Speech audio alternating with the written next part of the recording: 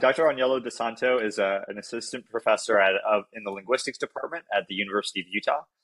Before joining Utah, he received his doctorate in linguistics from Stony Brook University, and his research lies mostly at the intersection of computational, theoretical, and experimental linguistics. He's particularly interested in investigating how linguistic representations interact with general cognitive processes, with particular focus on sentence processing and learnability. So in his past work, he has mostly made use of symbolic approaches grounded in formal language theory and richer grammar formalisms like minimalist grammars and tree adjoining grammars. Thank you. That was great. Hi.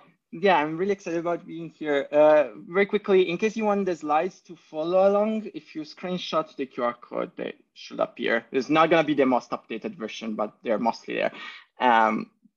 And yeah, so thanks for having me. It's always good to have an excuse to chat about things that I at least found interesting. Hopefully you'll find them interesting too.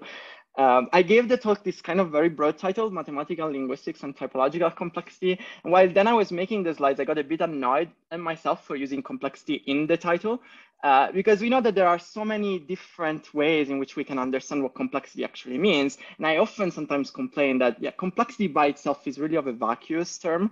So I'm going to try to make the effort of clarifying what the specific notion of complexity that I'm interested in is. And this doesn't mean that other notions of complexity are not as interesting. It's just that I'm not going to talk about those. And I want to start by kind of characterizing this kind of talk in a broader questions that I'm interested in, which is these questions about whether our linguistic knowledge shows regularities, shows some kind of laws. You don't have to commit to whatever ontological claim laws seems to be making. I'm really just thinking about if we look at how human linguistic knowledge behaves, do we see regularities in these kind of patterns? And if we do, why are those? Where do they arise from? And how are they in any way related to what I'm going to call typological gaps, which is this idea of logically conceivable patterns that we don't seem to find. And I'm going to make the point here on clarifying that when I say this, I really mean classes of patterns, not individual phenomena. And then the question is, how do we actually define what a class of patterns is? And then this connects to these broader questions of, is any of this telling us anything about human cognition broadly, and specifically about human learning processes? And unsurprisingly, I think to this kind of audience, I'm going to make the claim that a good way of framing these kind of questions is by approaching them at this kind of cross-disciplinary intersection, which doesn't really mean stealing tools from each other, but it really means reframing the questions that we have in a way that they are understandable from all the different sub-disciplines we want to work in, so that we can gain insight from each other, and then we can provide multiple explanatory levels for the kind of phenomena that we are interested in. That said, the way this is going to go then, I'm going to spend the first chunk of this talk trying to characterize what I mean by complexity in this kind of formal language theoretical framework. And I'm going to show you intuitively, at least, how can we provide some of these kind of characterizations for linguistic dependencies. Then I'm going to make the case that it's not just a matter of forcing our linguistic patterns into the maths, but actually our mathematical characterization can learn, our understanding of the formalisms can improve based on our typological explorations.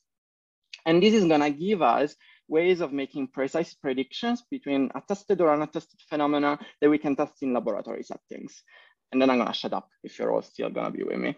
Okay, so let's start from the beginning then. And yeah, so the notion of complexity that I'm really interested in here is in this framework of formal language theoretic characterizations. So I'm going to talk about languages as string sets, although we could talk about sets of structures, but specifically today I'm going to talk about strings, then be classified according to the complexity of the devices that we can use to generate them. So here, this is a classic representation of the Chomsky-Schutzenberg hierarchy. I'm going to say Chomsky hierarchy from now on, but let's not forget about Schutzenberg. And so this has been used extensively to debate the positioning of linguistic dependencies with respect of this kind of nested region of complexity that we see here. Right? So this kind of complexity characterizations, regular, context-free, mildly context-sensitive, have allowed researchers to draw kind of connections between attested linguistic patterns and the expressivity of the machinery that it's used to recognize or generate them. Right? So this has been an interesting kind of approach going hand in hand with linguistics for the past 60 years. because it allows us to establish precise predictions, establish precise theories about what kind of patterns we see that leads to precise predictions in terms, for example, of topological patterns. If we assume that phonology is regular, so it can be recognized by finite state devices, then we don't expect dependencies like center embedded dependencies in phonology. We can make speculations about formal learning frameworks. We can also, depending on how strongly we commit to this kind of formal mechanisms, we can ask questions about what kind of, for example, memory representations we might need to recognize phonological dependencies versus syntactic dependencies. Now, I want to make the case then, so these kind of classes have been used to make, they provide a measure of descriptive adequacy for any kind of theories that want to account for the distribution of linguistic patterns, and have been tied to this kind of typological investigation since the beginning. So the way they've been going about it is like, oh, I can look at Navajo sibilant harmony. What kind of mechanisms do I need to recognize that compared to the mechanisms that I might need to recognize Swiss German cross-serial dependencies? And notice that this kind of shift between looking at the specific pattern and making broader claims about linguistic systems is not a trivial mathematical claim. And if you haven't had the chance, I really encourage you to check the beautiful paper by Schieber in '85, in which he does that for cross-serial dependencies. The proofs there are fantastic. But anyway, sidestepping this, I really want to stress this, that here then we are tying the our typological investigations to speculations about these kind of mechanisms. But this also means that often this has been done by focusing on the properties of the machines that we are associating to these classes, right? So regular languages are associated to finite state devices, context-free languages maybe require push-down automata. And so the differences between these classes, these kind of hard boundaries, are really established thanks to the considerations about these differences in mechanisms. But then I want to argue that then this is shifting our attention a bit to the fact that the reason we find these characterizations interesting is for the studying of the patterns that we have. And so focusing on the mechanisms instead kind of leads us to treat these regions as kind of monolithic blocks. And we tend to forget that in fact, all of these different levels can by themselves be decomposed in richer hierarchies of languages. In fact, the mildly context sensitive boundary was not there at the beginning, it was added after. And so, for example, if we focus on the regular region, this idea that every language in the regular region can be recognized by finite state devices is true, but it shifted our attention to the fact that then the patterns in this kind of region actually differ in significant ways. And so the regular region itself can be decomposed in richer hierarchies of classes of decreasing complexity. And here I have a screenshot of one of these possible hierarchies. There are multiples. I'm representing these on a grid because I want to highlight how we have this kind of subsumption relations that the ellipses that I had before we were showing, but also that this kind of languages can be characterized in terms of logics, for example, thus highlighting properties of patterns that are not dependent on the structure of the specific recognition mechanisms. So here we are providing instead descriptive characterizations that focus on the kind of unit of information that are necessary to distinguish strings that present a certain pattern versus strings that do not. All right, and so as the kind of hierarchical characterizations that I'm showing you here are based on this kind of fundamental information, then any device, let's say, wants to recognize what I'm calling a strictly local language versus a strictly piecewise language, is gonna have to be sensitive to that kind of information. And so we can draw distinctions, for example, in terms of the kind of logical operators that are required to recognize certain strings over other. Like here, I'm marking successor, which is immediate adjacency, versus things like precedence. So additionally, apart on top of the logical characterizations, we can give the classical algebraic grammar-based automata characterizations of languages in these classes. And so although these languages do not presuppose any specific recognition mechanism, they still allow us to characterize possible mechanisms that allow generalizations over these classes. And so they allow us to speculate about the processes involved in the recognition. But the point is that they are really allowing us to pinpoint fundamental core units of information specific to certain patterns over others. And so in this sense, so this kind of hierarchy has been around for a while, at least from the work of McNaughton and Papert in the 70s.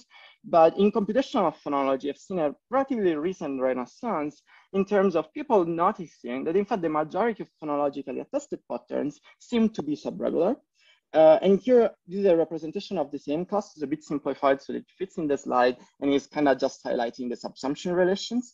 And we could be talking about phonological mappings, but so in this talk, I'm gonna be a bit shallow. I'm gonna switch between phonology, phonotactics, morphology, morphodactics all the time. But actually, these kind of characterizations are meant to classify the complexity of the string sets. So I'm only talking really about phonotactics here, for example, well-formedness of strings. And in this sense, this talk is kind of a sister talk of something that you heard in summer by John Brusky. So if you're interested in the complexity of the mappings and functional relations, I encourage you to check that talk instead. Now, what I want to do in the next 5 minutes of this session is to show you, okay, so what do we mean that we can use this kind of formal characterizations to look at the properties of linguistic dependencies? I'm going to focus on two specific classes at the bottom of this hierarchy, that I'm going to call the strictly local class and the tier-based strictly local class. So the first kind of dependencies that I want us to consider is the idea of local dependencies. These are dependencies between immediately adjacent segments. And remember, I'm only interested in the well-formedness of strings. So this idea that I want devices that are able to distinguish that in German, language that has word final devising, we have distinction between strings that might end with the voice segments but are ill-formed, and strings that end with the voiceless segments and so are ill-formed, well-formed. And similarly, we have phenomena like intervocalic voicing, where a segment in between two vowels has to be voiced. And so the claim that I'm making here is that these kind of patterns can be described by what are called strictly local constraints, which are basically n-gram constraints. So the idea is, how do I distinguish between a string like here, red on the left, and a string like here on the right? Well, I only need to be able to capture the relation between the voicing of the segment at the end of the word and the fact that it's at the end of the word. And throughout the talk, I'm gonna mark word edges with these kind of symbols. I'm not making any kind of ontological commitment to the reality of those symbols, except to the fact that we as humans are clearly able to perceive that something is at the end of the word or not. So I'm marking that just because it makes the representations easier. So how do I capture these well-formedness contrasts? I just basically need bigram constraints at the end of the word. And I could capture a similar phenomenon here with a trigram constraint that captures the relation between the two vowels. Now, these are interesting models because, as we know, n-gram models are fairly simple. They're mathematically well-behaved. But of course, it's not surprising to probably any of you that dependencies in phonology are not just about between immediately adjacent segments. So we have dependencies that capture relation between arbitrarily distant segments. So I have here an example from Samala. This is a case of sibilant harmony in anteriority, meaning that if you have multiple sibilants within a string, they all either need to be palatalized or not. So you cannot have things like s, sh, or sh, s. You can have like things like sh, sh. You could have something like s, s. Now, how do we capture this kind of well-formedness contrast? You might say, well, you can still kind of use n-gram constraints, right? They span from one sibilant to the other. But since these sibilants can be arbitrarily far apart from each other, the problem is that I'm not going to have a single fixed n-gram window that is able to account for this kind of property throughout every word in the language.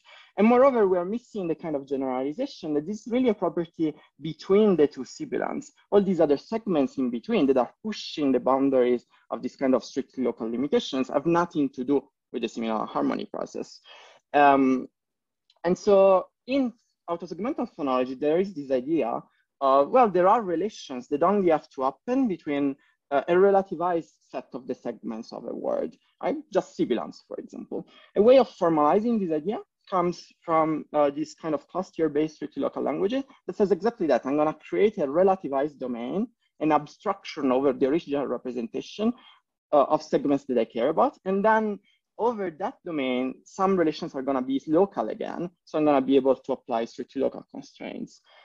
So this is something that's easier to kind of see than to do, than to hear about. So again, remember, I'm trying to capture this idea of sibilant harmony. So sibilants are the only kind of segments that are relevant for me. So what I'm going to do, I'm going to create this kind of relativized domain, which projects sibilants for the original string by maintaining the respective ordering relations. And so this time, there is no element in between the sibilants on the tier. So I can apply local constraints. Now I'm doing this visually. This doesn't mean that we are actually projecting this here, right? So I could express it in terms of a relativized local operator in logical terms, but the representation helps to kind of understand what do we mean by saying these segments are local to respect to each other. So these kind of things can in fact account for a variety of long distance phenotypic dependencies, and they are very, very similar to the strictly local grammars, except for this idea that locality is defined in a slightly different way. So I'm going to pause for a second, but just to summarize what I did in this first part, I'm trying to push this idea that we can look at patterns in terms of these formal language theoretical ways, but we are moving away from this monolithic idea of just looking at the devices, finite state automata. We are really looking at ways to understand what the properties of these patterns are, so that we can fully see what's the difference between a strictly local phenomenon and a non-local phenomenon. The argument is that some of these classes are fairly linguistically natural, like are encoding ideas that were already around in the linguistic literature. They can capture a wide range of phenotypic dependencies and might give us some insights about how learning constraints are related to typological attestations or not. And so in the rest of the talk, I'm gonna try to address those two other points, but I'm gonna take a breath, take a sip of tea, and see if you have any questions. This was a bit fast, sorry. No, that was great. Thanks so much for being able to provide so much information as well as background on the subject. Does anybody have any questions on that connection to linguistics and formal language theory that was just reviewed? It was a very broad introduction, so I understand if you don't. Oh, I see that you posted the Shiver paper. Thanks. That's a quick is that the right one? Yeah. Okay, got it.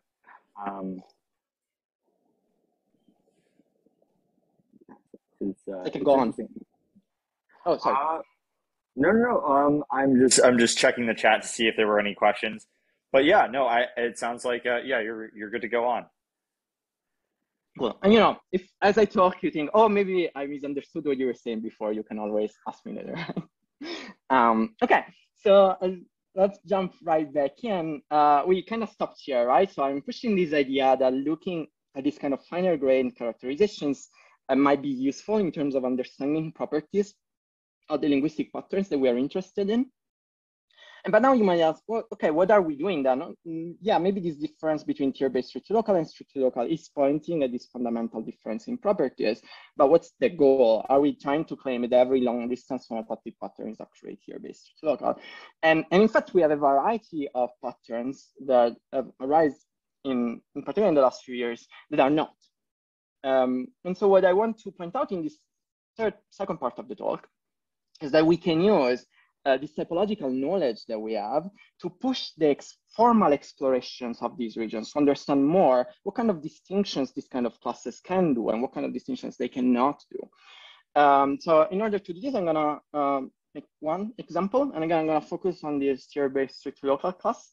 And I'm gonna start from the observation that this is based on some work that Thomas Groff and I did a few years ago, that the class of tier-based strictly local languages is not closed under intersection. What does that mean? It means that, say, imagine that I have a pattern like vowel harmony and I have a pattern like sibilant harmony. I can characterize those in terms of tier-based strictly local grammars. But if I were interested then in designing a grammar that accounts for both of them, I will not be able to guarantee that the target language were still tier-based strictly local. This is a bit unsatisfying from a linguistic perspective because intersection closure is a property that we want to have, right? So languages have multiple patterns, multiple constraints, and we want to try to understand what the cumulative effort of those constraints is generating. Moreover, it turns out that there are a variety of patterns that might be better analyzed in terms of this kind of non-interacting processes. And so I'm going to show you how we can use in pattern observations about these kind of patterns to formulate new kind of formal classes. So bit of linguistics, shallow linguistics, but a bit. So this is a case of sibilant harmony from a Berber language. We can see that in this language, you have this kind of causative prefix that surfaces as an S if there is no other sibilant in the word, or if any other sibilant in the stem is either a voiceless, a non-palatalized sibilant. The language then has a case of sibilant harmony, similar to the one that we saw before. We can see that sibilants the prefix has to agree with whatever other sibilant is in the stem, but in anteriority, like into A, and in voicing, like into B. So it doesn't surface as an S anymore. And then the things get slightly more complicated, because if there are any kind of voiceless obstruents in the stem, then this kind of obstruents block the agreement in voicing. So here we can see that we have a voiceless S and a voice Z, but they don't block the agreement in anteriority. So we still need to have a sh, j, or a s, z. We cannot have s, sh, like that. And so we might ask, okay, this seems still similar to what we just did. So can I account for this in terms of this relativized domain that we did before? And the idea would be, well, okay, let's try to think about what this is involving. First of all, it's involving a kind of sibilant harmony. So we want to create this kind of relativized domains that only care about sibilants. And then over those, I can check these bigram constraints that say, check whether the two things agree in voicing or agree in anteriority. This allows me to rule out things where there is no harmony and rule in things where there is harmony.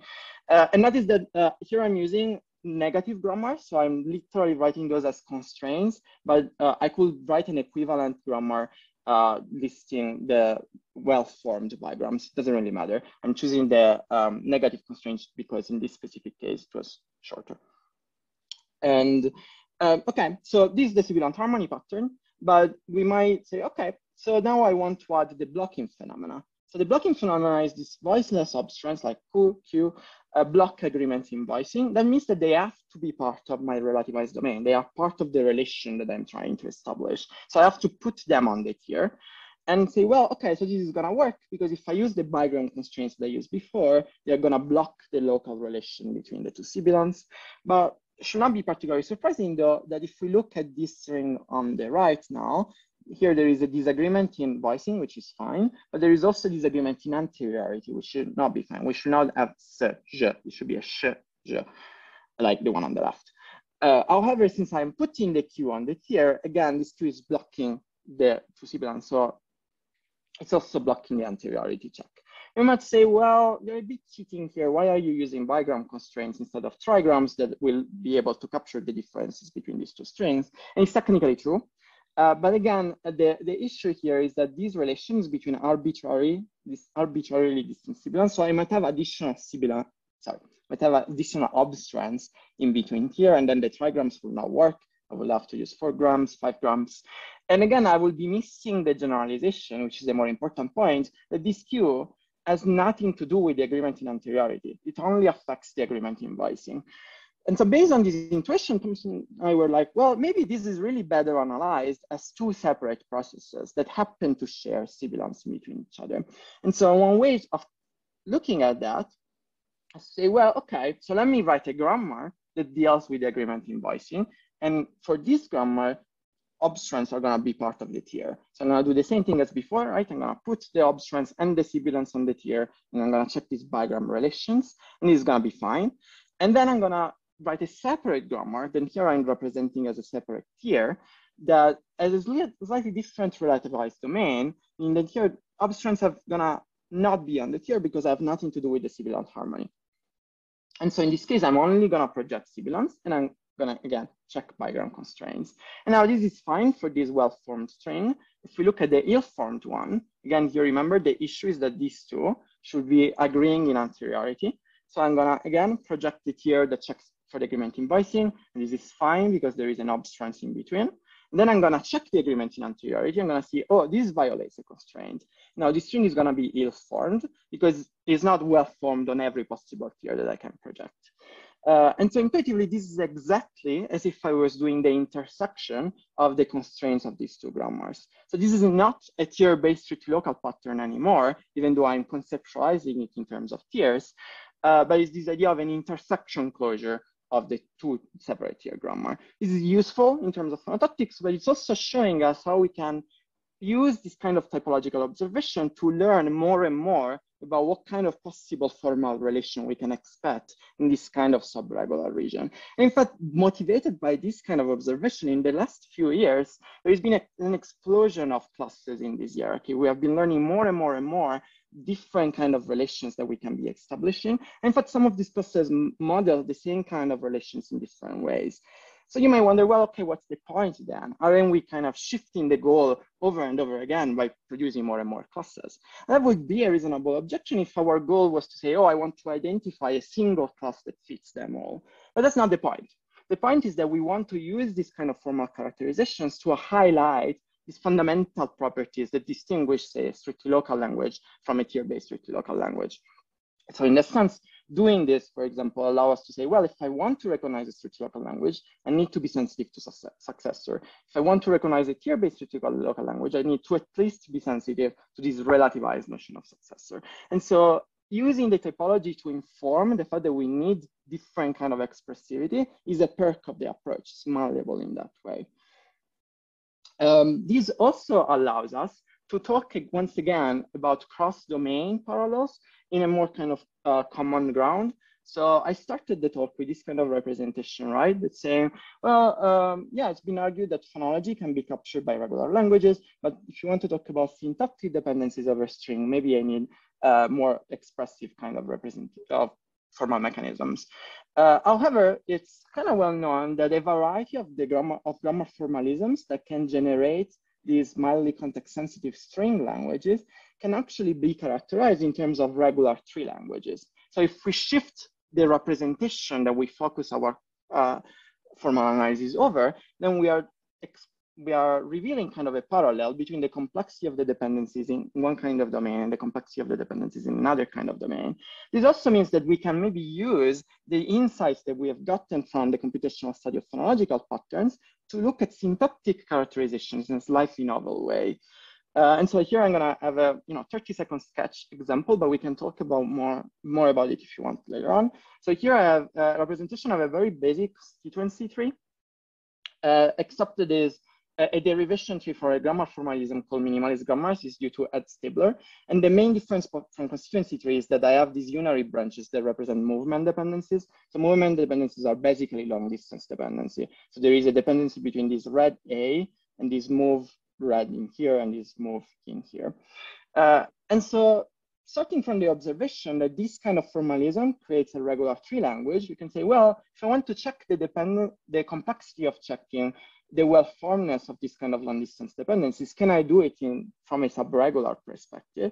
And interesting is that maybe I can do it in the same way, right? I can project tiers starting from the trees. These are going to be slightly different tiers than the one that we saw before, because they have 3 tiers. So I'm preserving, for example, the dominance relations, but the concept is the same, right? I'm exploiting the same formal intuition over slightly different representations.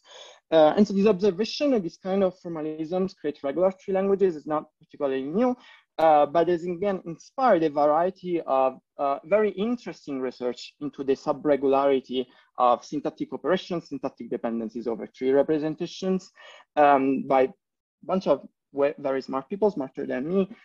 Here I have some pictures by Maya Hu, Nazila Shafiei, Sabine Lashkevich, and Shari Kawa.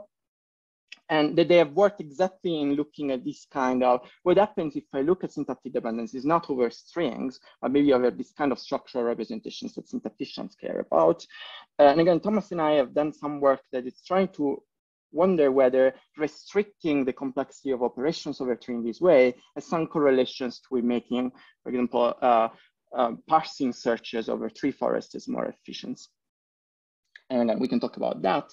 But again, I'm gonna take a breath and see whether you have any questions. But I want to summarize that again, what's the point then we're doing here? We're trying to look at the fact that looking at linguistic dependencies to this kind of fine-grained formal characterizations is a good way of highlighting fundamental differences between patterns, but also fundamental similarities between patterns if we consider the right kind of structural representations. And so it also allows to play around a bit with this kind of trade-off between complexity of the devices and complexity of the representations in a way that do not seem trivial done from other perspectives. So this gives us a unified way of talking about tested and unattested typology.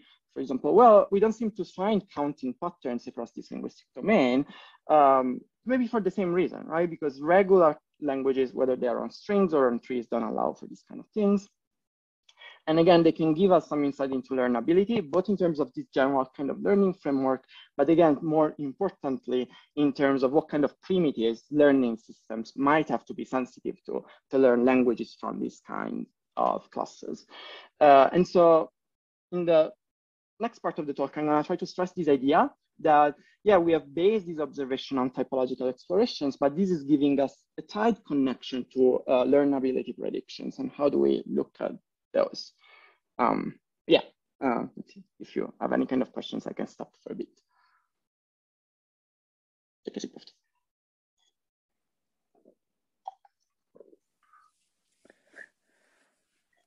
Yeah.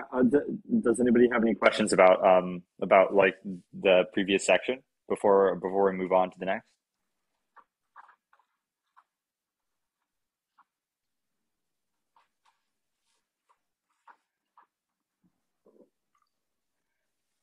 You don't have to. I understand that it's a very broad thing. No. I think that like I think you've is like sufficiently enamored us. So I think we all want to hear more. But if you want to take a second before you start with artificial grammar learning, like we can take a moment. Yeah, I'm good. I mean, if people don't have immediate questions, I can just go on. Okay, sounds good. Yeah. I have a question. Cool.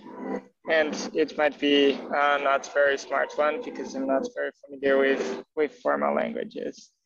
But initially, you were talking about these formal languages in terms of we being able to understand kind of like our learnability constraints and which kind of formal languages we can represent.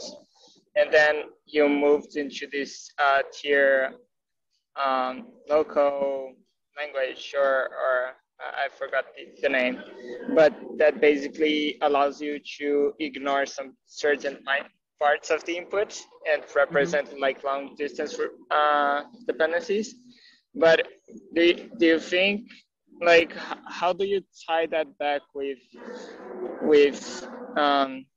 like our mental representations of the phonetics itself? Do you think that's like, even if that's simpler than other kinds of formal languages, at the same time, it seems a bit less realistic, at least to me. I'm not sure. Like, do you have anything to say about that? Yeah, no, that's a great question. And yeah, so the point is that this kind of tier-based approach to the long distance is actually the simplest one, right? So you could analyze the same things in terms of formal, finite state automata, like fully regular languages, but they will have to keep track of the same kind of information, right? That these two segments that are separate from each other are related to each other in a way that all the segments in between are not. So finite state automata will do exactly the same thing. So that's why I'm pointing out that this kind of languages really reveal what's the fundamental thing that you have to do if you want to capture long distance dependencies. Is that you have to capture the fact that there is a relation between two segments that kind of ignores everything else in between. Unless you don't think that's what's happening, right? But so you could think, no, actually the relation is between all the immediate segments, but then that makes it simpler actually because it makes it local at every step. But if you think the relation is actually non-local, then this is the simplest thing that you can do, is a kind of logical relation between just sibilants. And you're right that it's a bit unintuitive, maybe when I'm representing it with this kind of tier graphs, and one can think, is there really what's happening cognitively? But that's, for me, it's just an abstract way of showing the relation. But again, you can formalize it, for example, in terms of regular expressions in a similar way, where it's not like you are deleting segments, you are just saying, sibilants are the only thing that matter, right? Or you could draw a finite state automata, right, that looks over a single state by ignoring everything that is not a sibilant. So these are all alternative mechanisms that can represent the same dependency, but the core thing is still that you have to ignore a bunch of stuff that doesn't matter to you, right? And so that's what the tier-based approach is highlighting, this idea that this is what we are ignoring, but we are maintaining the relative order of those two segments. Because you could think, oh, I just want to conceive of sibilants as a set. as long as they are all equal, it doesn't matter. But here is saying, no, actually, I want to conceive of sibilants as being just sibilants, but I want to keep the ordering relation. Does that help a bit in addressing what you were asking? Yeah, I think so. So in a sense, you're kind of like proposing a more constrained way to think about the same problem, but at the same time, you're trying to, like, this would just be an abstract way of talking about like memory constraints or things like this, but in a more constrained way than a fully context-free grammar or something like this. Yeah, so it's really just a way of highlighting what's the minimum kind of information unit that you have to consider. Then you might say, well, maybe I actually want to do it with the context-free grammar, right? But the point is that it doesn't take away from the fact that to recognize local constraint, you don't have to consider this kind of relativize operators, but in order to do long distance dependency, you do. And so looking at these more restricted formalisms just highlights differences between these kind of proper classes that otherwise, if we were using more powerful devices, we would be losing. And then it's a good question of whether we are actually sensitive. This is actually a good segue to this third part of the talk, which is a good question about, okay, so are we actually sensitive to this kind of information differences? Maybe we are not, right? If we treat everything with finite state automata, maybe it's more reasonable to flatten out all these differences. It doesn't matter because the automata can do everything, right?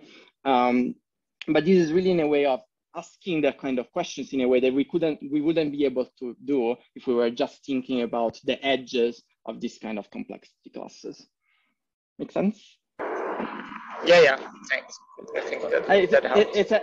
But I mean, it's a great question, right? It is the question that we should be asking. What's the advantage of doing this instead of using a Turing complete kind of mechanism that is clearly going to be able to do all of these kind of things, right? And so yes, this is a good segue to this third part of the talk, in the sense that yes, this kind of proposals that I've been suggesting, they are based on this kind of typological observations, right? So these are properties of the patterns that we see. And one may say, well, but our knowledge of the typology is obviously limited in so many ways, right? It's limited because we can only collect finite data. It's limited because the way we collect this finite data is biased by a bunch of socioeconomic kind of issues. And it's limited because, variation can be due to so many other things. Like there are my languages that we haven't found yet or that have disappeared that might have properties that we have not considered. So is it enough to make claims about the fact that we are sensitive to this kind of complexity differences? And the advantage of, again, doing this through this kind of formal lenses is then it really is, since we are pinpointing these differences in fundamental units of information, then we have precise questions to be asking, for example, in laboratory settings. And one way of doing that is through this lens of artificial grammar learning experiments, also known as, what did I do? Sorry, I skipped ahead. Okay, also known as artificial language learning experiments. And I'm not gonna go into the difference between those. Let's use those interchangeably. And it's this idea that we can use this kind of experimental framework to test implicit learning abilities of our participants with respect to specific properties in the inputs that they are exposed to. So one of the first attempts of using that in linguistics goes back to Reber in 76, which was actually using finite state automata to characterize the properties of the inputs that they were interested in analyzing. But the basic idea of this kind of learnability setups is that you might be interested in seeing whether participants are sensitive or are able to learn the properties of linguistic patterns that fit specific constraints. And so you might say, oh, are they able to learn the language that respects the regularity imposed by a specific kind of grammar? The way you will do, you might expose participants to a finite set of stimuli conforming to the properties of that language. And then after the learning phase, you might test them on their ability to discriminate between stimuli that still fit the rules of the language and stimuli that do not. Now we can play with this framework a bunch, right? We can we can play with what the training set looks like, right? So you might think, well, actually, I want to train them also with stimuli that do not conform to the language. You could play with the test set, with the relative size of the test sets, or with how we are doing this. Like we could do it in one batch. I train you and I test you and that experiment is over, or you could do it iteratively. So I can train you, then I test you, maybe I give you some feedback, then I train you again and I test you again, etc. So these are all manipulations about our ideas of learning that we can do, but the basic setup is still this. And I want to point out that this contrast between these two test sets, the one that conforms to the rule of the grammar and the one that doesn't, is really, really tricky. And if we don't pick those properly, it's really tough to make reasonable generalizations from the results that we get. And I'm not going to go into that soapbox, but we can talk about it later on if you want. And then we might have concerns about, ecological validity of this kind of results. And again, we can talk about those. But the fundamental thing is that this is a technique that is being used extensively in linguistics to do a bunch of stuff. And here I have a very shallow kind of summary of the kind of things that you can do. There is way, way more. But you can test sensitivity of participants to particular properties of the stimuli in the input, both behaviorally and with neurological experiments. It's been used to test differences between child language acquisition and human and adult language acquisition. And it's been used a lot to ask questions about comparative cognition between humans and other kind of animal species. And now this is the kind of stuff, as I said, in which being able to really pinpoint what is the differences between this yellow circle that I'm asking whether subjects can learn in this red circle, which is things that they should be able to discriminate over. This seems to be very compatible with the kind of complexity boundaries made by this kind of hierarchies, meaning that if we think that humans are sensitive to this kind of complexity hierarchies, then we could speculate that, for example, learning patterns that belong to languages at the bottom of this kind of hierarchy might be easier than learning patterns that belong to languages at the top of the hierarchy. Again, so far I've been talking about these kind of things as kind of hard boundaries, but we don't have to conceive it that way. Like we can talk about biases towards lower complexity classes over higher complexity classes. We could also do slightly smaller manipulations, right? We could wonder whether humans are sensitive to this kind of logical operators in different ways. Very importantly, again, since this kind of classes pinpoint these kind of fundamental properties of the patterns, then we can also look in a slightly more formal ways of whether there are differences between classes of attested patterns and classes of unattested patterns. So a classic example is this contrast on this slide here. Here I have the unbounded sibilant harmony case that we saw before, where every sibilant in a word needs to harmonize. And so, for example, this word here on the left is ill-formed because these two sibilants are not agreeing in anteriority. Now, a variation of this pattern, and this is represented this way to show you that it's a tier-based local language. Now, a variation of this pattern is what's called here a first-last harmony process. Now, this is basically sibilant harmony, except that the harmony only has to hold between elements in the beginning and end of the string. So things in between don't really matter. And so this is why here, this string on the left, this is well formed actually, because there is this harmony violation, but this doesn't matter because this first s is not at the beginning of the word, as we saw in the string on the left. And now this is a similar pattern, but it's not tier-based local, because for those languages, there is no way of saying, oh, this sibilant is at the beginning of the word and this sibilant is in the middle of the word, and they are different. And it's also unattested.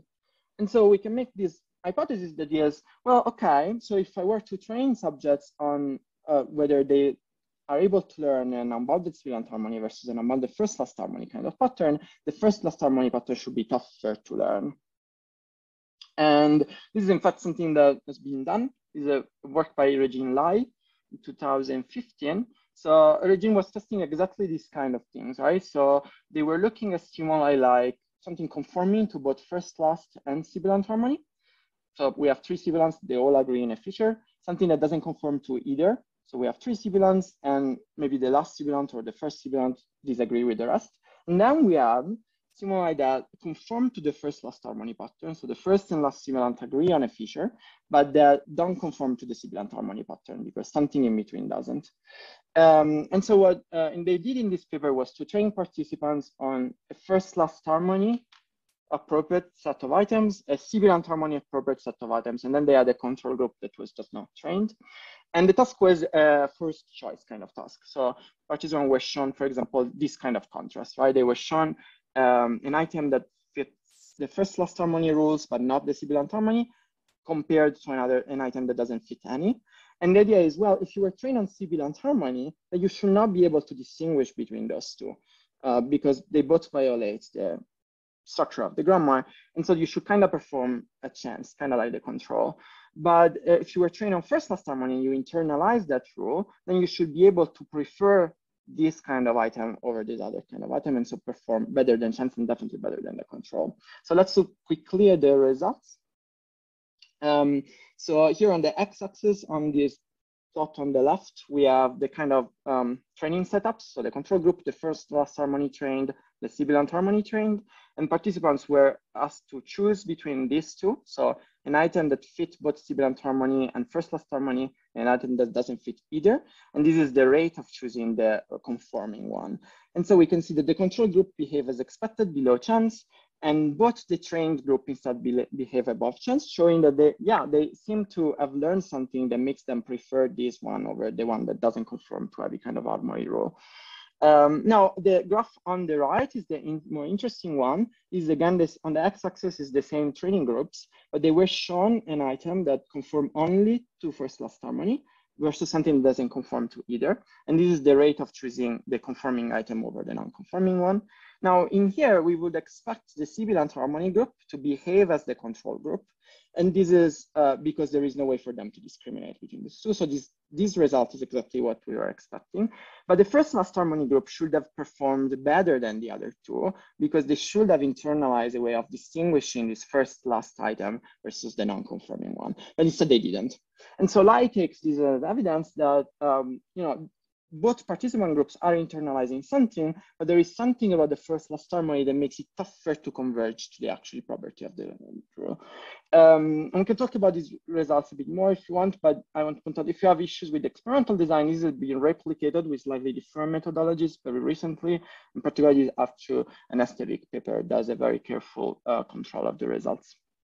And there are a bunch of additional things that we can be doing. Like we could be playing with the sensitivity of the subject, these kind of things. But I just want to mention that once we think this is a reasonable framework in which to ask these kind of questions, then we can do kind of slightly more speculative kind of predictions. So for example, we can make the observation that imagine that there are two patterns, like A and B, and they are both tier-based local patterns. We could imagine a combined pattern, like the union of those two. Now, what happens if that is not a tier-based local pattern? Then we will make the prediction that this combined not TRSL pattern should be harder to learn than those two separately. This might be a weird way of setting this up. So it's based, in fact, on an observation that Aksionova, Graf, and Moradi made about compounding patterns in languages. I'm going to show you this very quickly. So in this paper, this is a 2016 paper, they make this observation that Russian has a nominal compounding pattern marked by infixes like O. And so this is an iterable kind of compounding pattern. Turkish has also a similar kind of compounding pattern, except that this time is marked by the suffix C, which is not iterable, it can only occur once. And so both of these patterns are tier-based local. We just need to project tiers of these compounding markers and affix and stamp edges.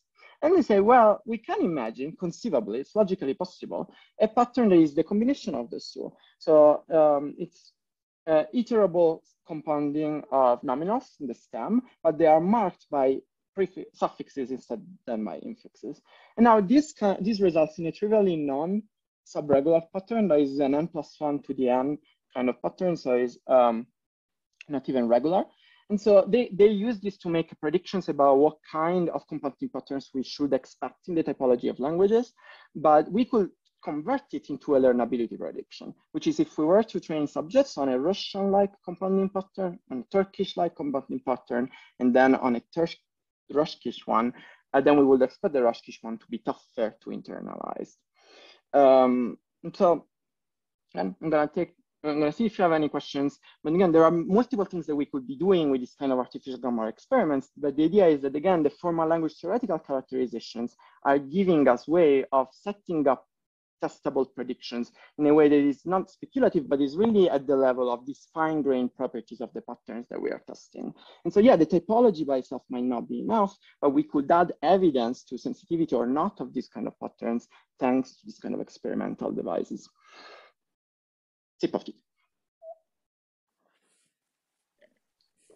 Thanks so much. Does anybody have any questions here? I have a question, but I'll wait until others go first. All right, I'll just jump right into it then. So I guess thinking about that experiment, I'm trying to remember which of the two structures was more expected. I think it was slide 36. Yeah, perfect. So the sibilant harmony was expected to outperform the first last in terms of recognition, right? Is that what you were saying? And it did not, right? It was essentially flat, or the first last overperform. So why was the sibilant harmony expected to overperform versus the first last? No, it's not really overperform. It's a matter of whether it's expected to be learned or not, right? Right. So in this case here on the so the crucial difference is that the first last is both more complex and unattested as far as we know, unless maybe some of you have an evidence, a case of a language maybe in southern Italy where this is attested, and it's cool. But the observation here, at least in 2015, was first last is unattested and is slightly more complex. So we would expect that given the same amount of input, it should be tougher to internalize.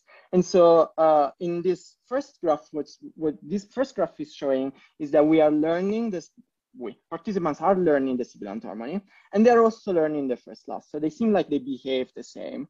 But if we look at the case that discriminates this, that only checks whether they are actually learning just first last harmony, it looks like they are actually not learning. So this low performance of sibilant harmony here is expected because there is no way that a sibilant harmony rule allows you to discriminate between these two. These are stimuli like this one at the bottom left in the graph, like versus right? So those are both bad for a sibilant harmony rule. So you would expect participants that are trained to those to treat them the same. They're both ill-formed. I don't know which one to pick. I'm gonna pick randomly.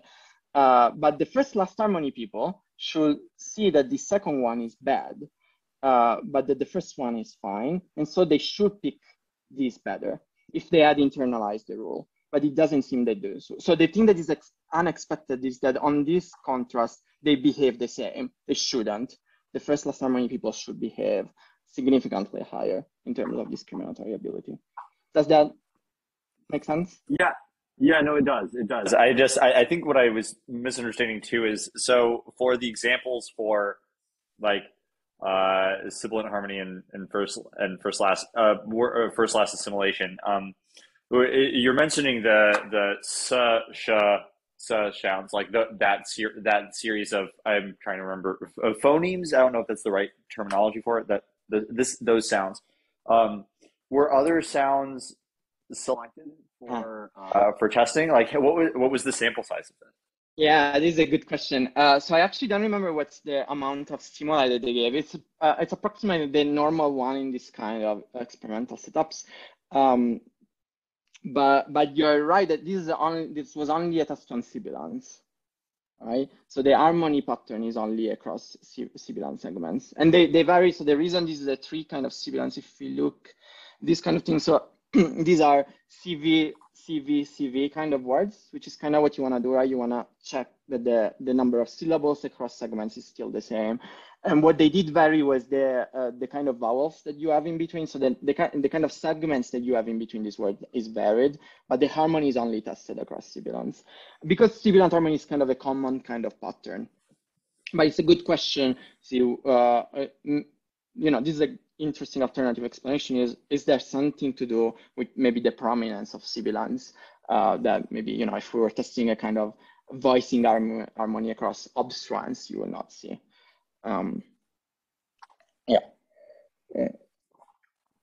So as we mentioned, there is a bunch of variation that you can do on this kind of experience to actually test is the formal characterization really the only possible difference between these two sets of stimuli. But if you think so, right? So if you think that the difference between these two control groups is really just this difference between, or the two sibilants have to be at the beginning, at the end, or the two sibilants have to be anywhere in the word, then this is kind of consistent with what we were expecting. Got it. Yeah, no, this makes sense. Thank you. Yeah, thank you for that. Thanks for jumping in on that. Does anybody else have questions about like this experiment or artificial grammar learning in general?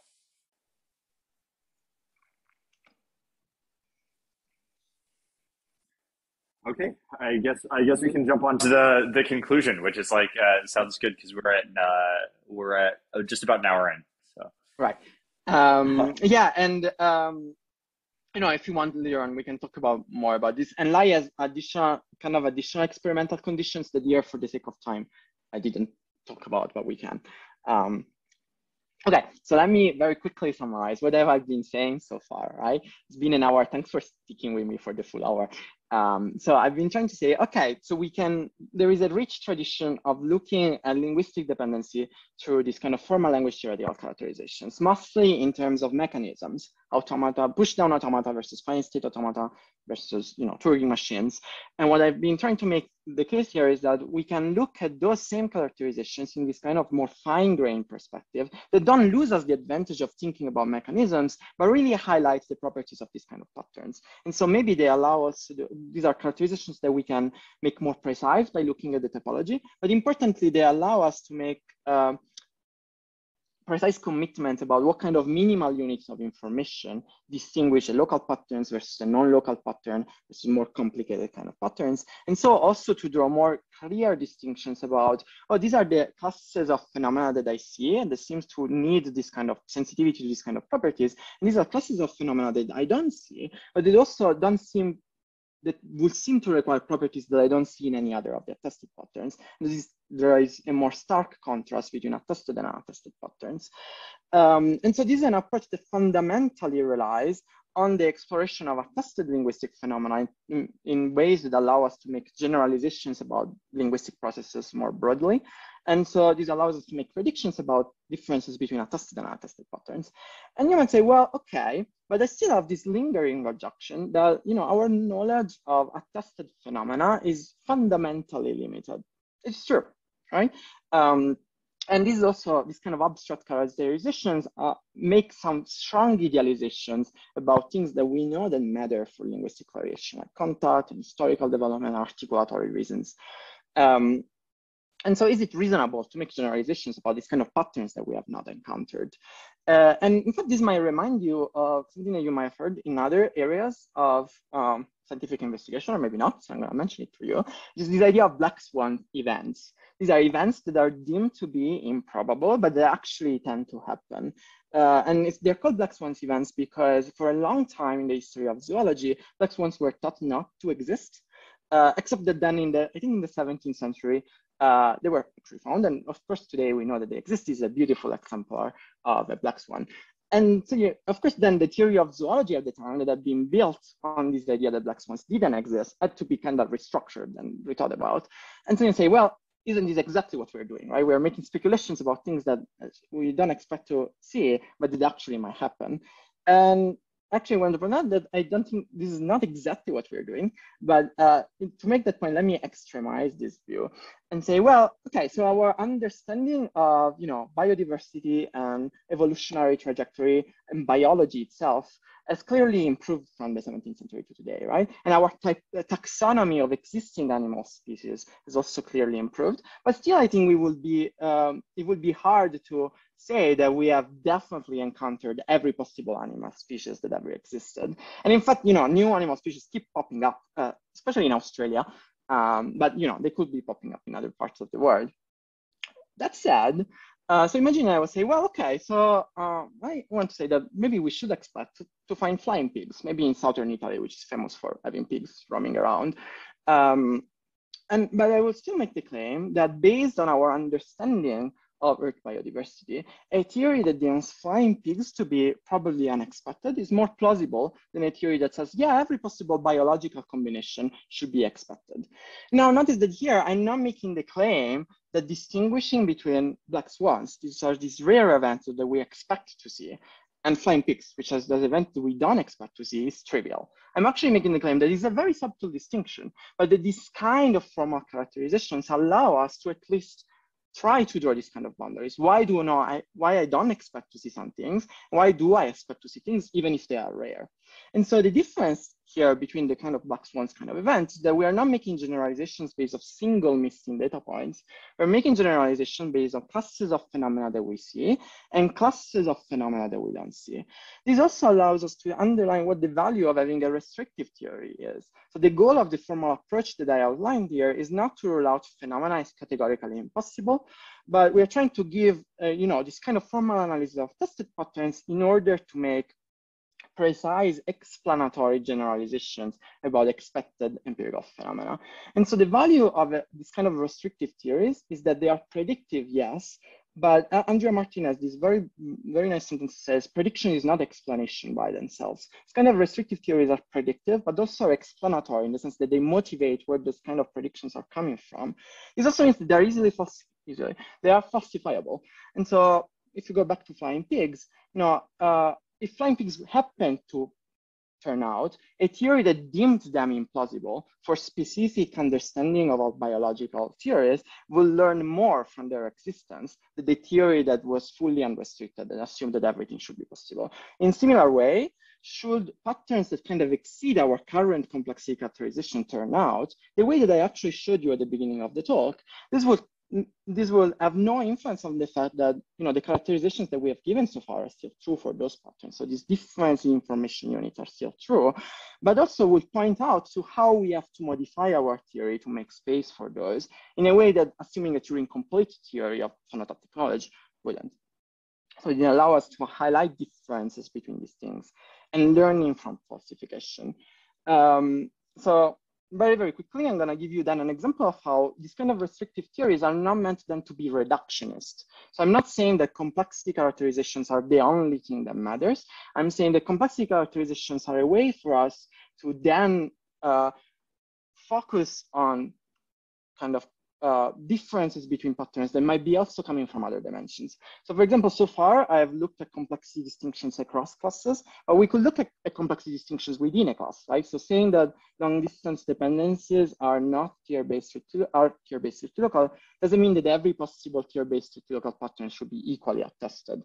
So I'm gonna base this on some work done by Leon Aksionova and Sanket Deshmukh, based on, again, this observation about possible tier configurations, right? So they, based on this idea of multiple tiers, they notice, well, what are the conceivable relations between segments on these tiers? And we could expect these joint tiers, so tiers that have no segments in common. We could expect tiers like this when one tier is contained into the other, right? So you have a tier of sibilants, and then you have a tiers of sibilants plus something else. And then we could expect tiers of sets of intersecting tiers. So tiers that have sibilants in common, but then one tier has vowels and the other tier has obstruents. And these are all conceivably possible, and they are all of equivalent complexity given this kind of multi-tier characterizations. But then they did this kind of topological study, then they noticed that, well, we have cases of the trivial, I only actually need one tier. We have cases as the one that I showed you before, these containment relations, and we have cases of these joint tiers, but we don't seem to find harmony patterns that actually need intersecting tiers to be accounted for. Now, this is not clearly explained purely by the complexity distinctions, but thinking about this in terms of these kind of tier characterizations made Aksionova and Deshmukh think about, okay, so imagine that I'm a learning system and I have to infer all these possible combinations from the input. How would the amount of possibilities that I have to consider change depending on these logical combinations? And they showed this on a log-log scale. They showed that if I have to entertain this kind of intersecting sets, the amount of combinatorial operations that I actually have to entertain and compare to the input is exponentially bigger than in the other two configurations. And so this, again, it's showing how some of these attested and attested difference maybe don't arise directly from the complexity characterizations, but the formal lens highlights how allow us then to ask slightly deeper questions about the relations with learnability processes. So this makes connections with learnability in general. So I mentioned that this kind of formal language allow us to formulate provably correct learning algorithms. And those might seem to be in slightly of idealized learning settings, but the useful of those is that since they are provably correct, they allow us to ask questions about the properties of the input in ways that other kind of learning algorithms don't. And so in a work that we did last year on this kind of multi-tier grammars, I showed that, yeah, we have probably correct learning algorithms for these grammars. They actually don't need any information about the properties of the tiers or the constraints. They only need to know that we want them to infer tier structures. And we showed that, yeah, they can learn efficiently from input, but in order to do that, the algorithm naturally ignores this kind of intersecting classes. And so this relates again to the structure is predicted by the structure of the grammars per se, and this kind of learnability consideration that Aliana showed empirically before. And so again, so these these are learnability predictions that we're making in formal terms, but we could test them empirically. In fact, I have a pilot study that I wasn't able to run in time, unfortunately, but it tests exactly this kind of predictions, and we'll see what happens. But the crucial thing is that we can collect to more general, broader learnability considerations. But this is also highlighting the fact that pointing out these fine-grained properties of the pattern is allowing us to ask questions about what kind of things our learning systems have to be sensitive to. So we can do it with human systems, we can do it with artificial systems. This is not gonna come to any surprise to many of you. There is a variety of work nowadays that tries to connect formal language theoretical characterizations to properties of neural networks. For example, there is very interesting work by Gail Weiss. Brandon Prickett has actually a very recent result in the last issue of the Journal of Logic, Language and Information, replicating those kind of lie experiments that I've showed you with artificial neural networks. So the reason I'm only emphasizing this work here by Mahalunkar and Kelleher is because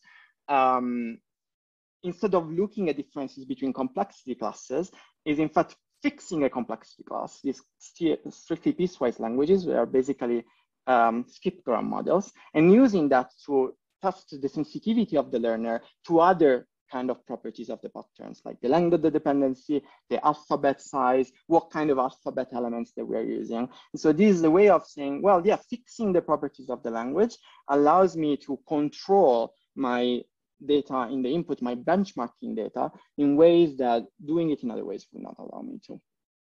So again, this was a bit fast, but I'm gonna shut up by saying that this issue of the fact that our empirical observations are limited is an issue of all the empirical sciences. It's not just an issue of linguistics. And so how do we build satisfying theories of linguistic knowledge? So here I'm citing this piece from Iris van Rogie and Baggio, 2020, aimed at cognitive scientists, but I think it's very relevant for us, which is we have to build our theories from observations. We're gonna do it by building candidate hypotheses and evaluating their explanatory power. This is important because these are gonna allow us to falsify them. And so the claim here is that approaching these kind of questions to this kind of formally specified definitions allow us to lay down the expectations of the theories in a way that doing it in with other approaches doesn't. And so again, for me, this is a truly collaborative enterprise, meaning that it's not just about forcing the mathematics on the linguistics or forcing the linguistics into the cognitive science. It's really asking these questions from a cognitive science perspective and a formal perspective and a linguistic perspective all at the same time. So I'm actually really gonna shut off now. I should thank a bunch of people, especially all the people that I've cited so far, but I'm only gonna thank you for sticking with me for an hour and past.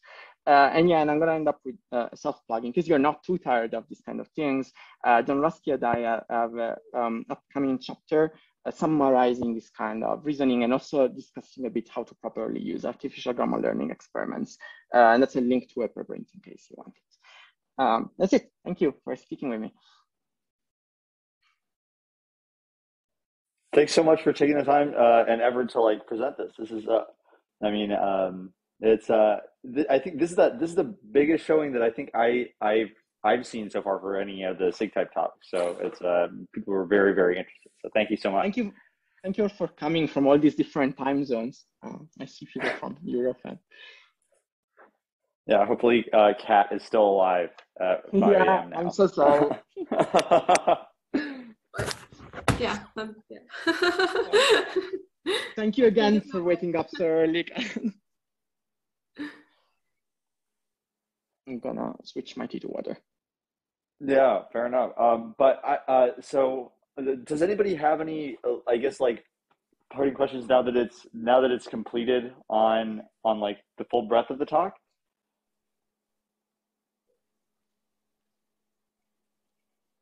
Because I definitely do, but like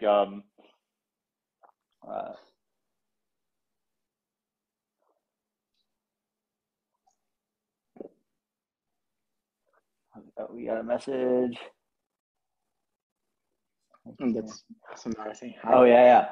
So so I guess like with informal language theory, it seems like formal language theory provides like some of the like methodology to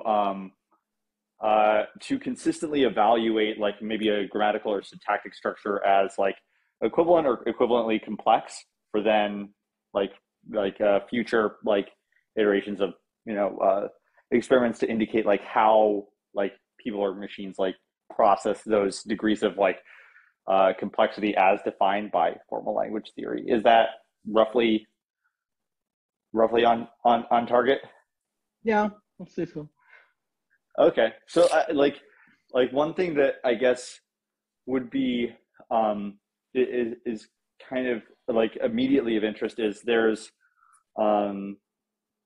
like like different principles and different foundations on which like one could like describe or understand complexity, which is like why like you offered your caveat and frustration with the term at the beginning, or your hesitancy. So like are there pitfalls that you often see in terms of like the definition or description of things as complex that you could maybe help us like break down a little bit more in a more structural way to kind of like make sense of? That's a great question. I'm gonna answer it generally, and then I'm gonna see whether that's what you wanted to know. Sure. Yeah. So I think there are limitations to all these different measures of complexity, right? So the formal language theoretical one is ignoring, as I mentioned, a bunch of stuff that we might deem relevant for complexity characterizations. The reason I find it interesting is because, again, it's really shifting our attention to making claims about things that we don't see, which is, the property of the devices, right? Are we encoding things in a way that a fine state automata or a push down automata to recognize? I don't know. And those make claims, right? They make claims about differences in memory mechanisms that we might find cognitively interesting. Like Fitch has some very interesting work saying, oh yeah, the push down automata captures something about the way human memory works when associated syntactic dependencies, but those are properties of the mechanisms, right?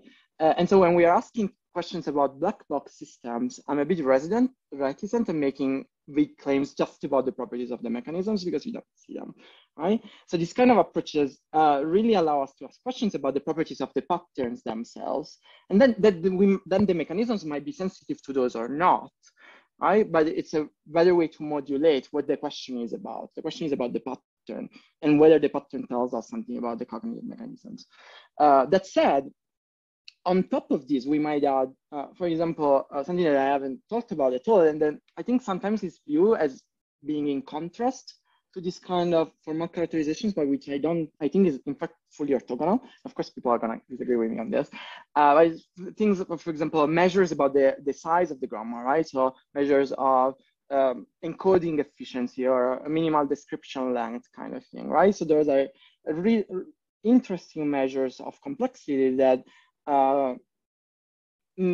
articulate complexity in ways that are different than the one that I did before here, right? And sometimes they might line up, but they don't necessarily do. So you could think of, a regular expression characterization that is shorter than this kind of constraints that I've been writing. And so in terms of size of the grammar, the regular expression might be simpler than the strictly local constraints. And so I want to say, well, so if I'm not sensitive to the complexity of the grammar in this sense, but I'm only sensitive to the encoding difficulty, then those will make better predictions. And we could test these kind of things. And so in this sense, you could see those as opposite. But in the other, I would say, well, but again, this kind of encoding measures are measures about mechanisms. They are not measures about the patterns. If the efficiency of the encoding is not a property of the pattern is that, the one that I showed you, right? It's the sibilant harmony. How am I deciding to encode it then as effect of what kind of encoding might be more efficient than the other, but it allows us to make commitments about how am I encoding this? Am I encoding it in terms of logic formulas? Am I encoding it in terms of automata? Am I encoding it in terms of compressions of bit information? These are all equivalently interesting assumptions that I think, again, are compatible with this kind of questions, right? And say, okay, so if I fix the complexity of the characterization in these terms, then can I try to modulate, okay, an automata will predict this kind of differences. A different kind of bit encoding will predict this other kind of difference, etc. And so these, for example, are those kind of complexity measures that I think are still very interesting. And people have done, I'm saying interesting a lot, but synonyms a lot. I've been doing very inspiring work, I think, in the kind of insights that we can get by looking at things like MDL, but they have the same issue that looking at things just in terms of automata as for me, which is shifting the perspective to these representations that we don't see instead of the patterns themselves. Does it make sense? Yeah. You don't have to agree with me, but. Oh no. Well, I mean, like this is about like your thoughts on this. Like, Right. but I guess like I am if I'm understanding right, so that's so really like the formal language theory isn't necessarily providing a description of like or theory of complexity as much as a framework in which to consistently keep track of it to evaluate different means of defining complexity. Right. Yeah. And so in a sense, of course, the hierarchy per se, in terms of expressivity, is giving you these implicit notions of complexity. And we have these kind of ways of testing whether we are sensitive to, but I think there is also value in saying, well, maybe we are not sensitive to these specific notions of complexity, but formalizing the patterns in this way is still gonna be helpful for me to understand what am I asking questions about. And so in that sense, yeah, you could see it as a framework in which to ask then more detailed questions about other kind of things. Got it. Thank you. And I saw that it looked like Tiago, you unmiked. I don't know if you have a question as well.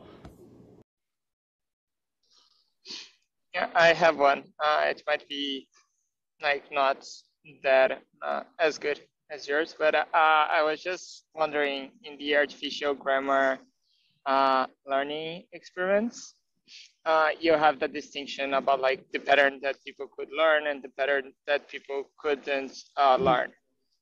And the pattern that people could learn was in this tier language that that you showed before. Was the pattern that they couldn't learn also modelable by a finite state machine, or like? Okay, so it was shown exactly that distinction between finite state machines and okay, that's yeah, that's pretty cool. No, but that's a good question. And by the way, thanks for attending the talk while walking around. I really appreciate that. Yeah, so if you read the light paper, in that paper, they claim that the pattern is non-subregular. I don't remember if she says that it's fully regular or if actually you need supraregular expressivity. But actually I've worked that shows now the pattern is actually subregular. It's not even that much more complex than the sibilant harmony pattern, but it is more complex. You need a slightly more complex idea of how to define segments that are related to each other. So yeah, those are both subregular patterns, but they are distinct in this kind of fine-grained distinctions, which is pretty good for me. And do you have any idea of if that would become learnable if people were exposed to more examples of that, or not? Yeah, I don't know, but that's the question, right? And in fact, that's why I hope I was careful enough to often say that the hypothesis is not that the pattern is not non-learnable, but it's tougher to learn given the same amount of input, right? And so that's why the contrast is important. So we have two patterns, we give participants the same amount of inputs. One is learned, the other maybe is not. But you're right, that we can never really say, oh, this is unlearnable, because we could always imagine, the amount of input that we can feed participants in a reasonable amount of time is always limited, right? I can keep them for an hour in the lab, maybe. An hour is too long for this kind of experiment, but I could keep them for an hour. But it's not like I can keep them for a month and keep giving them input. So I can never say this is unlearnable. I can only say it wasn't learned given the specific amount of input, right? So it's true, right? I could imagine that maybe if I doubled the inputs, they will converge to the right generalization. Or maybe if I play with the learning framework a bit more, maybe I give them feedback on how they are doing in the test phase, maybe that's gonna be useful. And those are things that actually we can do, right? It's exciting that we can do all these kind of variations, but the fact remains that for now, given the same amount of input, one was learned, the other was not, right? And so there is this difference that's coming from somewhere. Yeah. I was just wondering like a bit about the distinction between like a more like MDL approach and formal language in terms of the learnability, because if you frame it in terms of MDL, then if you give it enough data, eventually people should learn, although like they have a smaller inductive biases towards those kinds of languages.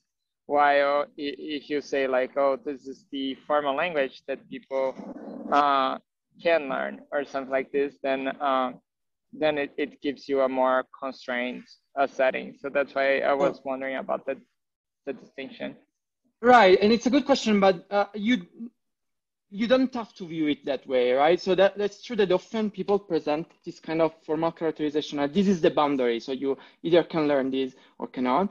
But you can look at the same thing as an inductive bias. And the inductive bias, instead of being for this MDL simplicity, will be for the formal hierarchy simplicities, right? So you could still say the same thing, right? So yeah, the bias is only, I prefer the simpler characterizations. And if you give me more data, I'm gonna be able to learn the complex one, but I'm gonna first start by learning the simpler one. So the formal language theoretical distinctions are often presented as categorical just because the math is simpler, but you can put stochastic distributions on top of those. And so you can think about, and that's also where not thinking about the mechanisms, but thinking about these information differences help us, because the mechanisms do those kind of hard boundaries. You either are a finite machine or you're a push-down automata. And if you're a finite machine, you're not going to be able to learn the push-down automata kind of things. But thinking about this complexity difference in this finite-grained way says, no, I just have this complexity bias that says these are simpler classes, and so it's going to be easier for me to learn those, but I can hypothetically learn the more complex one maybe.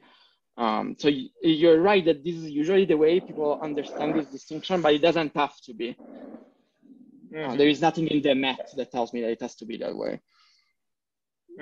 So this is just a way to structure your, almost like your priors over which kind of languages would be simpler. And then you could actually calculate your framework in terms of MDL, because like they're just like different ways of thinking about like the same thing. Right, and in fact, you could use these kind of things, for example, to explore the kind of priors you have in a Bayesian framework. In the same way, you would use MDL to explore those kind of priors too, right? It's just a different set of priors, but they don't have to be hard boundaries. It makes sense. Like, do you think it will also show a distinction between the tier local languages and the only local patterns in terms of like the amount of data people would need to learn them and things like this? Yeah, so those have not been tested directly in this way, but those are a full distinction between local patterns and non-local patterns that we know from, purely linguistic kind of AGL studies that, yeah, the non-local patterns just need more data to be learned. Not particularly surprising. But we can look, we can do a lot of experiments in this sense, right? We can play around with what kind of information all these different classes are doing and see, oh, these are things humans might be sensitive to, things that we might not be sensitive to. And again, we can do the same thing with neural networks, right? We can check, or, hypothetically, Gail has shown neural networks can learn finite state automata, but actually, will they learn all these different classes in the same way, or they would have different kind of convergence patterns based on the amount of input that I'm feeding?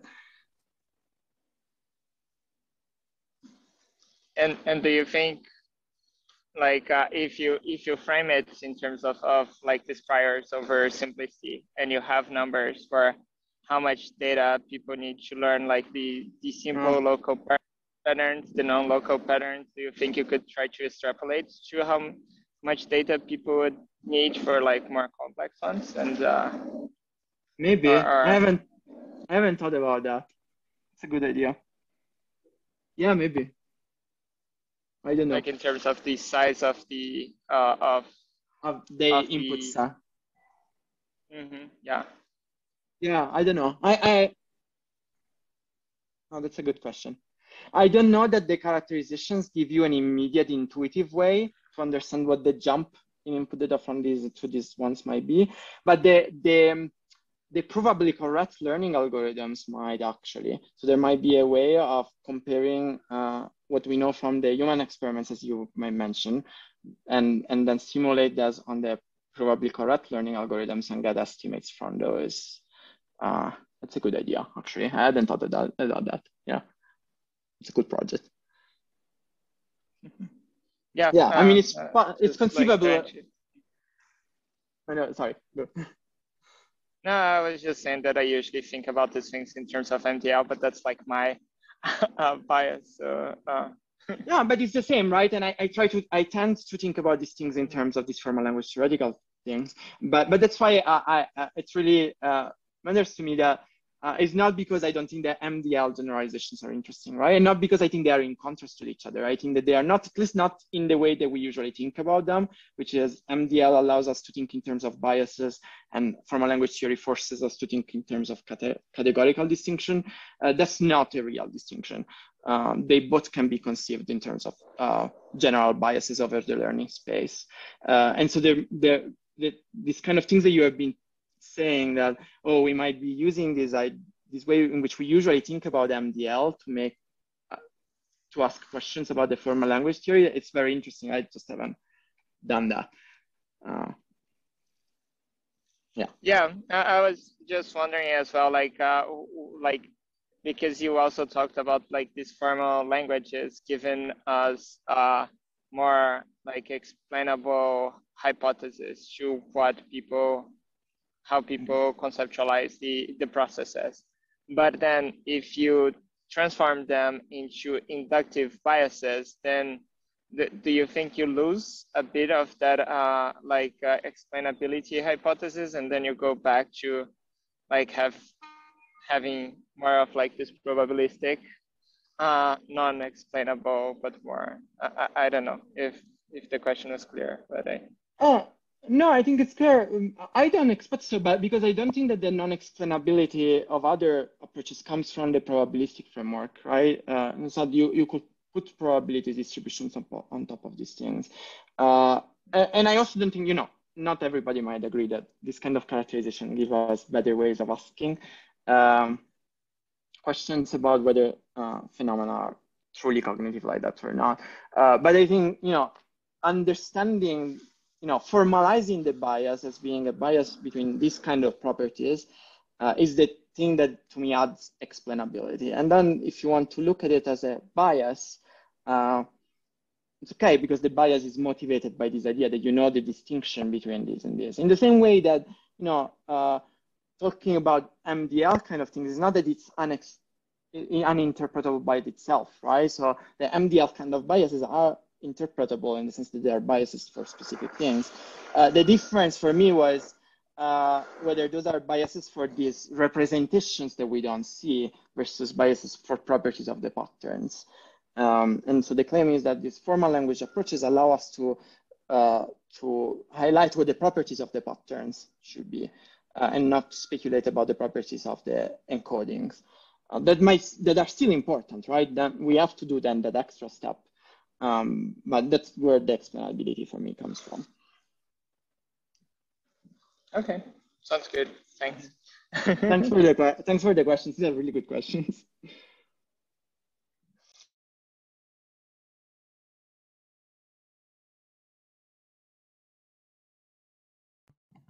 Great. Well, does anybody have further questions? I like hate to keep you more, but we're like at the 1.5 hour mark, so I don't want to like plague you.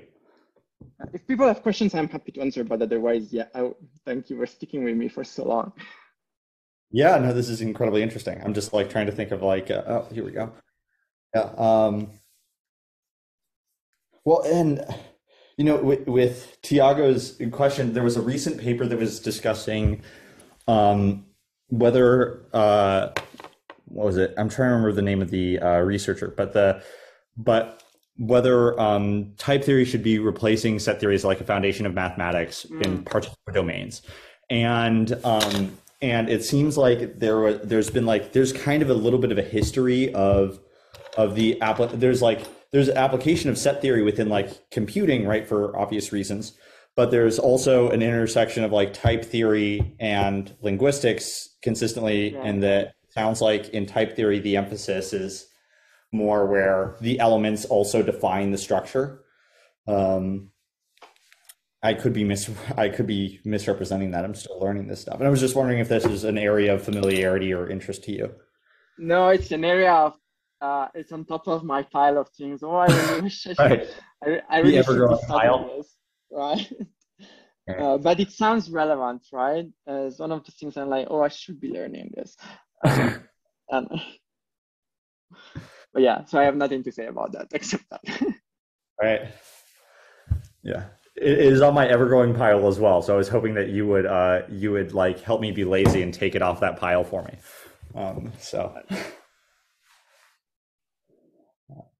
But oh, Kat, do you have any questions or thoughts? Yeah. Well, I was a bit like it's 5 a.m. in my time, but I was always thinking like whether we can kind of apply these models in like or use these models and approaches in this Sigmund-Freud shared task and VAGs, and somewhat related to what Tiago was asking, like to what extent you can use those theories in order to evaluate these neural systems. Mm-hmm. Yeah, that's a good question. Something that I haven't really spent too much time thinking about yet. So Arya McCarthy and I have a project that is so far only sketched in our emails, in which we are trying to design ways of testing a bit more this sensitivity of different neural network architectures to some of these complexity differences. But for the more applied version, which is can we use it in the Sigmund-Freud task, for example, I don't know.